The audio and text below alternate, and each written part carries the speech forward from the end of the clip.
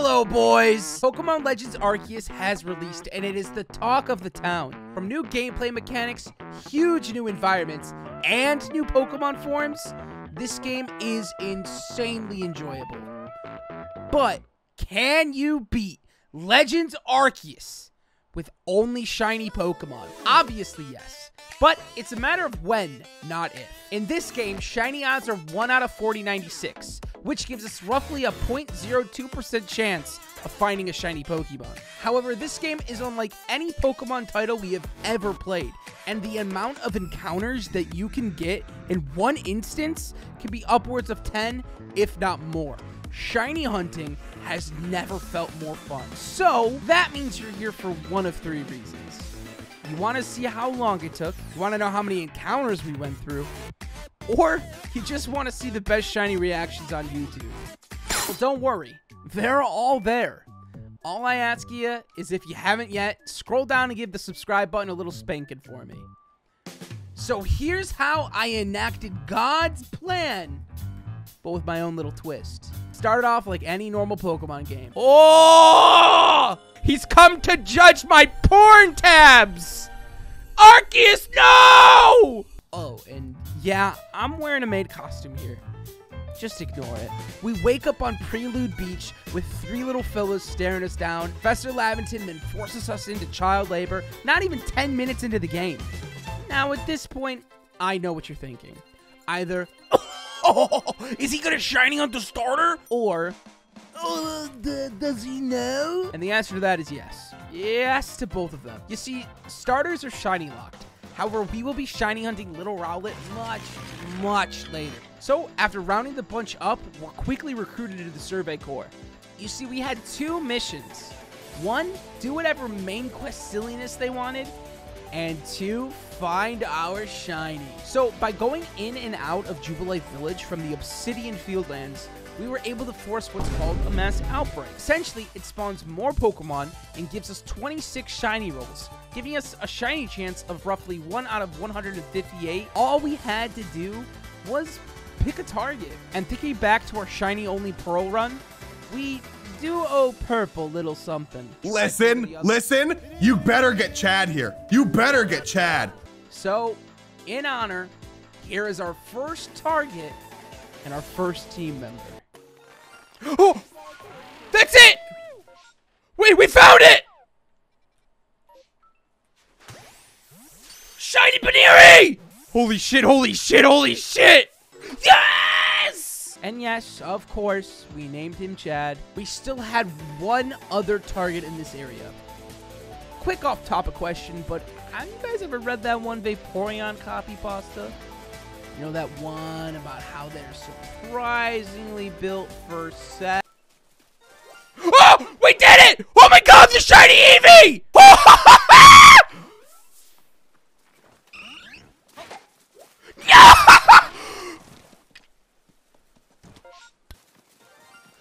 Oh, chat, it did work. Oh my god, it worked! Let's go! That's why you save, boys! That's why you fucking save! So, with our little Eevee named Soup and our big boy named Chad, it was time to quell the First Lord's hunger. I don't need to use Pokemon for boss fights? Yeah, I kind of just fisted Cleaver. However, the fun doesn't stop there, as we are now tasked to do the same in the Colebut Mirelands. Main story made us calm down the big old bear, and then it was time to shiny hunt one of our own. This time, full odds. We had a set spawn of a bunch of Teddy Ursas and 1 Big Daddy Alpha Ursa egg. So the plan was simple. Go to the camp, check all the spawns, return to camp, then return to Jubilife, then go back to camp. You rinse and repeat this a bunch of times until 3 on Twitch. Oh! What? Oh! It's shiny! Oh! Yeah, we were rocking hard with this team. Having 3 out of 6 Pokemon and just hitting the 10-hour mark, I was really feeling good about this run. Finishing up the story content and once again establishing my utter and brilliant dominance over the Lord Pokemon in this area. Now it was time for our next target. And boy, oh boy, was this one annoying. You see, we were hunting for Hisui and Growlithe. Now, for those of you who don't know, Growlithe has a 19% spawn rate in the coastlands, specifically on the Veilstone Cape, which is where we're hunting it. So, to make this easier on us, we plan on getting an outbreak. However, just getting this outbreak took us roughly 5 hours to finally get going. Until this happened. Oh! What? Is that a what? Is that a Beautify? Bro! Look at her! Look at her! Oh my god, she's so cute. She's a queen. Alright, let's fuck her up, chat. What am I hitting her with? Well, that was unexpected. But don't worry, we're still hunting for the Growlithe. And at the 15-hour mark, and roughly 276 encounters later, our little fella showed up. Oh my god. Oh! Let's go! With that done, all we have to do now is go calm down the... Who is she, bro? Does she have fan art? I'm sorry, can I call you mommy? Bro! Bro! Anyway, we beat Arcanine with our bare hands and then moved on to the next area, as well as our next major hunt. Oh! Oh! That's a full odds! Holy shit! Fucking Parasect! No. I said next major hunt. Oh! What the fuck? I heard a shiny! Wait, where the fuck is it? Oh! Oh! Shit! An alpha! Oh my god, chat! Oh! I didn't mean to throw that! Watch and learn, boys.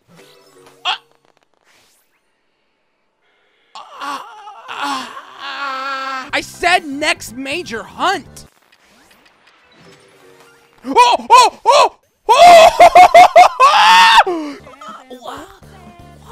With this slew of insanity going on, we decided to progress to the last major area by absolutely destroying the bitch-made Electrode with our bare fists. From here on out, we had 2 targets left. First up, Rufflet. This hunt was by far the longest, checking every single Rufflet spawn, checking all the outbreaks over and over again, rinse and repeat for what felt like forever, until finally, at the 25-hour mark, an 800 Rufflet seen. Oh! Finally! Holy shit! Our 6th teammate and final shiny was Hisuian Zorua. And before we knew it, we had an outbreak ready. All we had to do was dome some of their behinds and go through these outbreaks. Until finally, after blowing the back out of 276 Zoruas at hour 27, we officially finished our team. Oh! The first one! Let's go! Let's go, boys! We challenged the Avalog to fisticuffs, which, of course, I win. 100% win rate with fists, by the way. But was this the end? We returned back to Jubilife with our shiny gang, reported to Kamada, and took a well-deserved break with some potato mochi. At least that's what I thought. They kicked me out?! Apparently I was spending too much time shiny hunting and not enough time doing their bidding? After being ejected because I was a little too sussy for them, we had one final job. Clear our name and stop whatever's happening at the Spear Pillar. Volo comes oddly enough to help us out, and after picking Adaman as our partner and swooning over Kokita. Oh! Bro! She's my favorite character. Yeah! Hey, standing ovation. Yeah! It was time to finish this. We moved our way up, but were interrupted by Benny, who quickly revealed to be a ninja. After crushing his hopes and dreams and skipping all of his dialogue, we rushed straight to Kamado, who instantly challenged us to a fight. But what a pitiful mistake that was. What if? What if? Oh! Oh! Live it, Victor! Let's go, Victor! What the fuck? Oh, shit. Any Pokemon that threatens our life here must be eliminated. Okay, good talk. But before I could really teach this old prick a lesson, Dialga rammed his body through a small hole in the ecosystem and screamed at us for a solid 3 seconds. Until I threw a Pokeball. Yes! And with the God of Time on our side, it seemed we still had an issue. We ditched the Spear Pillar and recollected our thoughts until we made the decision to show this Palkia what a true gamer looked like. Oh, and yes, I beat the Palkia with my fucking fists. Eat my ass, Palkia!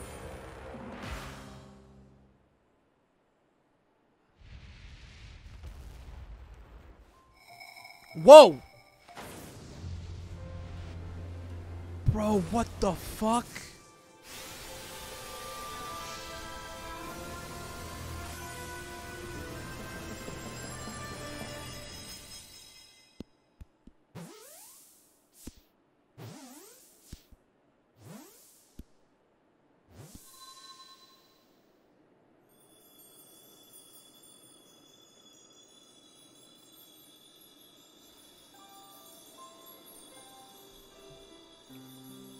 Dude! This game's sick as fuck!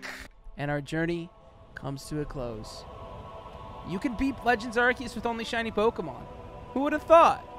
It took us roughly 27 hours of shiny hunting and only 1,902 encounters. But this felt almost too easy. And from what I've been hearing, the post-game's a little insane. So how about one final hunt? You remember how I said starters were shiny locked earlier? Well, once you hit post-game, distortion spaces now spawn starters. Rowlet, Dartrix, and Hisui and Decidueye are all able to spawn. However, you only get 3 static spawns per distortion space, which are also shared with Shieldon and Cranidos' evolution line. Oh, and my favorite part of the hunt, of course. You can't really force distortion spaces, or even soft reset them. In fact, you literally can't do a thing. You see, distortion spaces are checked every 5 minutes, and they have as low as a 20% spawn rate, so you literally just have to sit there and wait until it spawns. So that's what we did. However, it wasn't as simple or even remotely quick as I thought it would be initially. Distortion after distortion, Rowlet checks after checks. Time kept going, but it felt like our chances never got better. Before we knew it, 80 more hours have passed. From 27 hours, 33 minutes and 11 seconds, to now, well over 100 hours. It felt hopeless. In fact, we even decided to start recording off stream. That way we could still make progress even when I wasn't live. But it wasn't enough. Hope was quickly fading. A Pokemon Present aired. They showed off every new update to current Pokemon games and even showed us Gen 9. But most importantly, they showed us the Daybreak update. It was a free update to Pokemon Legends Arceus that increased the amount of mass outbreaks in the game and had an entire new quest surrounding them. However, that isn't exactly why we're talking about it. You see, the update brought Pokemon into areas they normally wouldn't have spawned. It gave the starters mass outbreaks. We finally had a new way to hunt. And after 112 hours, 15 minutes, and 57 seconds, we had officially acquired our last shiny Pokemon.